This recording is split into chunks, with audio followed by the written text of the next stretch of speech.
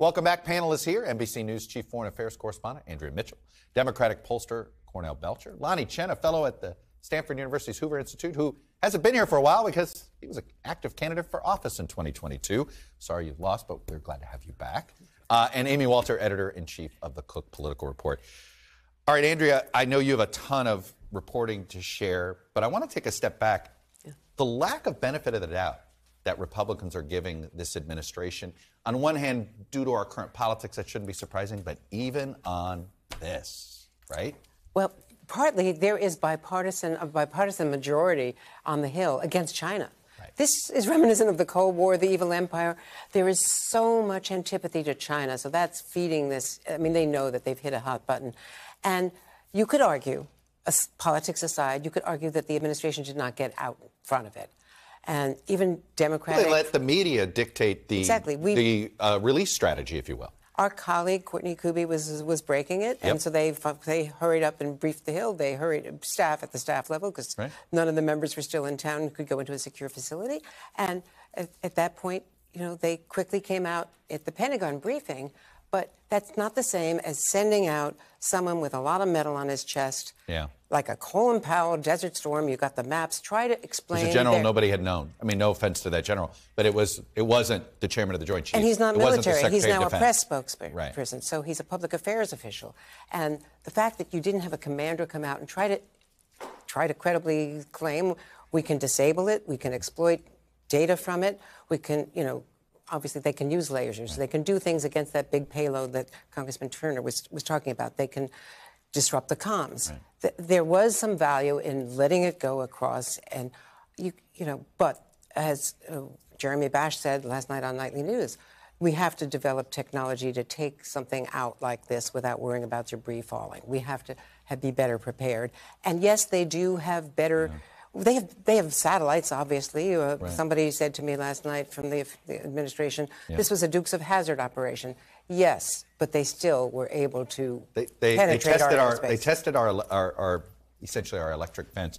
Right. The politics of this, Cornell, not surprising anybody here. I mean, my goodness, should Congress take a harder line on China? I mean, you know, we have it. It's across the board. It's nearly universal. 3 in 4 voters believe this, and it's, you know, 70% of Democrats, 70% of independents, 82% of Republicans. There is no downside to being tough on China. No, and that's the problem, right? And that's the problem because our politics get in the way. And this you know shows it, right? We have a balloon. By the way, this is not the first time they've used balloons, and we use balloons. In fact, we're increasing our budget for balloons, right? And they have these things called satellites. They're up there all the time. Mm-hmm. But this was a visual. This is Top Gun. This is Maverick. So the politics of it get involved in it in a way, and it gets overhyped. But why this is the problem? Because Chuck, I'm a Gen Xer.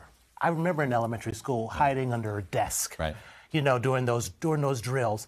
And are we headed for another Cold War?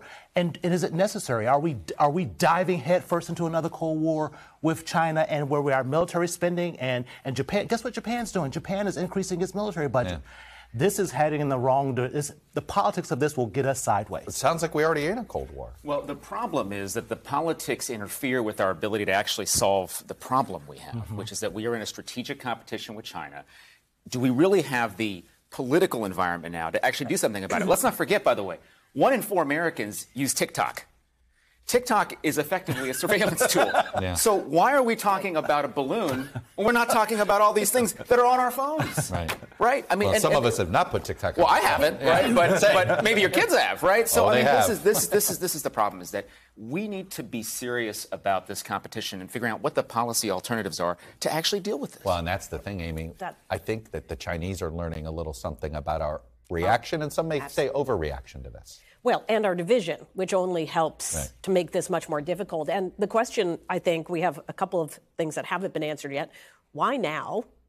Why do something as obvious as this, right? We have TikTok. Why do a balloon? What was going on here? By the way, good luck, TikTok, of thinking you're going to get some little side deal now. Right. This is, I'd say that balloon timing is not good. Right.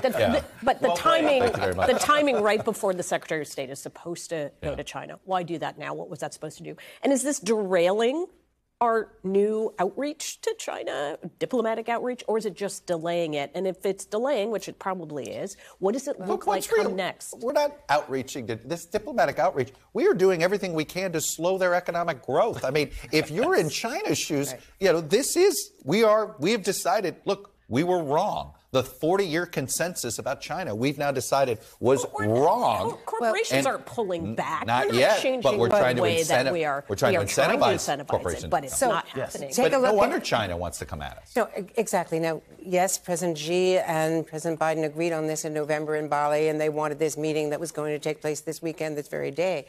That said, look at it from President Xi's perspective. He wants a reset in the entire relationship.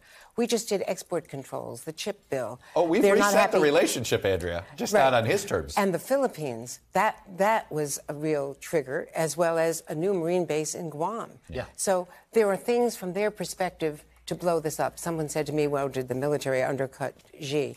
Well, I talked to a top military official, a former official, who said, Xi knows everything. There's no question about Xi knowing everything. So they knew that we were not going to be able to hold this meeting. The question now is what comes next? What comes next? All right. Thanks for watching our YouTube channel. Follow today's top stories and breaking news by downloading the NBC News app.